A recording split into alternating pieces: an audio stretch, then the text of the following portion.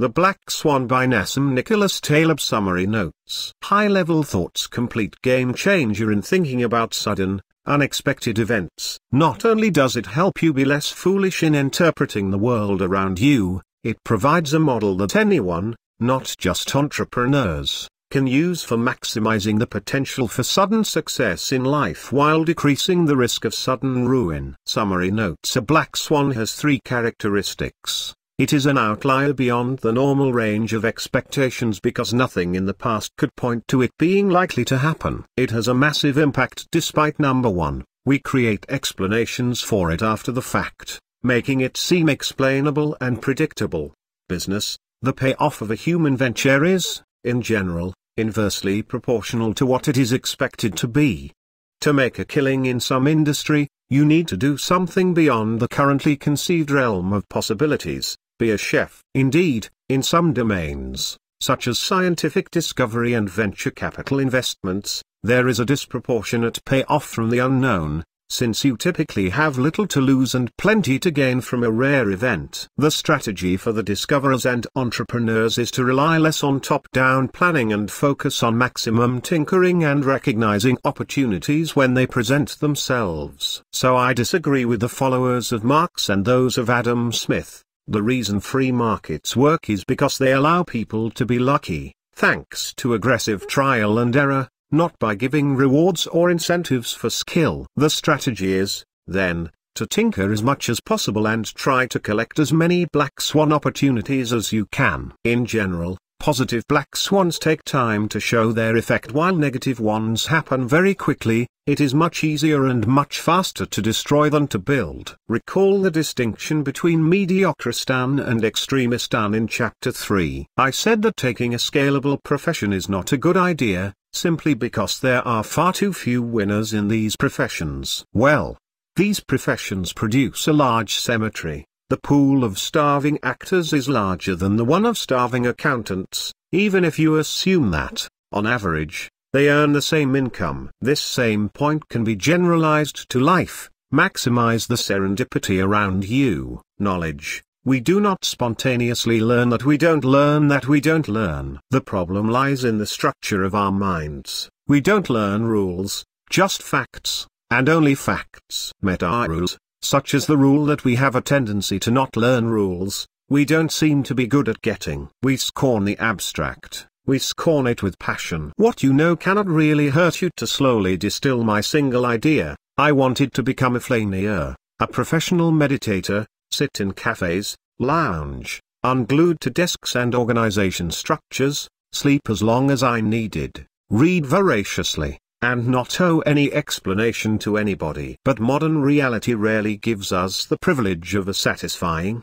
linear, positive progression. You may think about a problem for a year and learn nothing. Then, unless you are disheartened by the emptiness of the results and give up, something will come to you in a flash. Have you ever wondered why so many of these straight-A students end up going nowhere in life while someone who lagged behind is now getting the shekels, buying the diamonds, and getting his phone calls returned? Or even getting the Nobel Prize in a real discipline, say, medicine? Some of this may have something to do with luck in outcomes, but there is this sterile and obscurantist quality that is often associated with classroom knowledge that may get in the way of understanding what's going on in real life. I propose that if you want a simple step to a higher form of life, as distant from the animal as you can get, then you may have to degenerate, that is, shut down the television set, minimize time spent reading newspapers, ignore the blogs. As you give someone more info,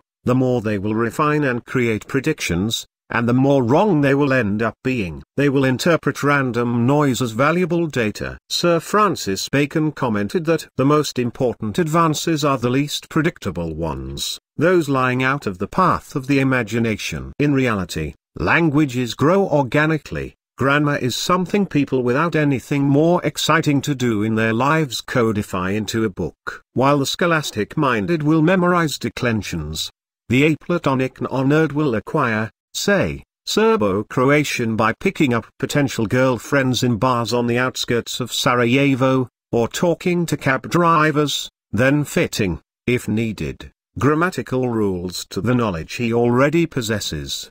To borrow from Warren Buffett, don't ask the barber if you need a haircut, and don't ask an academic if what he does is relevant. The triplet of opacity, the illusion of understanding, or how everyone thinks he knows what is going on in a world that is more complicated, or random, than they realize. The retrospective distortion, or how we can assess matters only after the fact, as if they were in a rearview mirror. History seems clearer and more organized in history books than in empirical reality. The overvaluation of factual information and the handicap of authoritative and learned people, particularly when they create categories, when they Platonify. Mediocristan versus Extremistan. Mediocristan is the linear, limited difference, expectable realm of human height and running speeds. Extremistan is the unexpectable, Black Swan world of financial markets, book sales, and death by terrorism. Mediocristan is where we must endure the tyranny of the collective,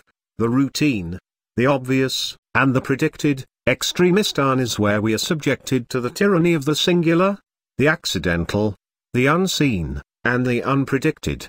You can't lose a ton of weight in one day, but you can lose a ton of money. The turkey. Consider a turkey that is fed every day. Every single feeding will firm up the bird's belief that it is the general rule of life to be fed every day by friendly members of the human race looking out for its best interests, as a politician would say. On the afternoon of the Wednesday before Thanksgiving, something unexpected will happen to the turkey. It will incur a revision of belief. Its confidence increased as the number of friendly feedings grew, and it felt increasingly safe even though the slaughter was more and more imminent. If you survive until tomorrow, it could mean that either A, you are more likely to be immortal, or B, that you are closer to death. Both conclusions rely on the exact same data. Sucker problems. Black swans are relative to your knowledge and expectations. What is a black swan to some may be completely expected to others. The butcher is not surprised before Thanksgiving, but the turkey is. Avoid situations where you can be a fool in a huge way. Avoid dependence on large potentially harmful predictions. Domain-specific knowledge. We can learn things in one area and fail to transfer them to another. Knowing that all squares are rectangles but not all rectangles are squares does not seem to help us realize that all Muslims are not terrorists. The narrative fallacy. When looking back at history, we tend to construct an interpretation that fits into a nice story, when it's likely that what actually occurred was much more random and unplanned. We want to believe there was a nice clear progression, and that it was predictable, when really it wasn't. The way to avoid the ills of the narrative fallacy is to favor experimentation over storytelling, experience over history, and clinical knowledge over theories. Silent evidence. Rarely do we see the failures of a situation. There's a strong bias towards the winners or a survivorship bias. We see the people who were nudged to shore by the dolphins because they survived, not the people who were nudged away and drowned. The danger of averages. When you measure averages in Extremistan, you run the risk of getting useless and dangerous information. If you cross a river that is, on average, 4 feet deep, you will likely drown. Taking advantage of serendipity, positive black swans. Position yourself in an industry with small losses and huge wins, like venture capital, publishing, scientific research, or movies. Don't look for the precise and local. Don't be narrow-minded. Don't try to predict, just move in the right direction. Seize any opportunity, or anything that looks like an opportunity. Positive black swans can only benefit you if you are exposed to them. Work hard in chasing such opportunities and exposing yourself to them. Go to parties. Be skeptical of any precise plan within Extremistan, government planning. Do not waste time trying to fight forecasters or other people platonifying Extremistan. Put yourself in situations where the favorable consequences are much greater than the negative ones. Not necessarily more likely, but more life-changing. The end. Missing a train is only painful if you run after it. If you allow yourself to care, you can stand above society and the pecking order by choice, by creating your own idea of success. Quitting a high-paying position. If it is your decision, will seem a better payoff than the utility of the money involved. This may seem crazy, but I've tried it and it works. This is the first step toward the Stoics throwing a four-letter word at fate. You have far more control over your life if you decide on your criterion by yourself.